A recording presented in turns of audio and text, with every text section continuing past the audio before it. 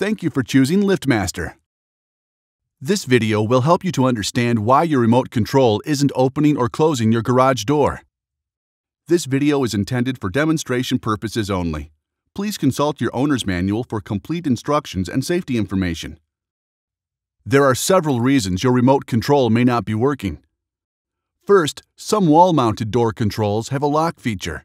When the lock is activated, the remote controls will not work.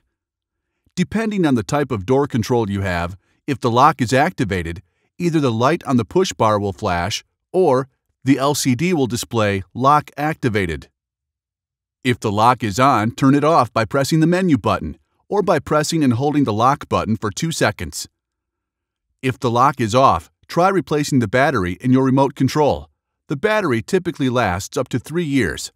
After you've replaced the battery, test your remote.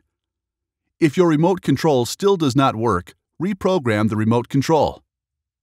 If your remote still does not work after checking the lock feature, replacing the battery, and reprogramming, test a different remote control. If the other remote control does work, your remote control needs to be replaced.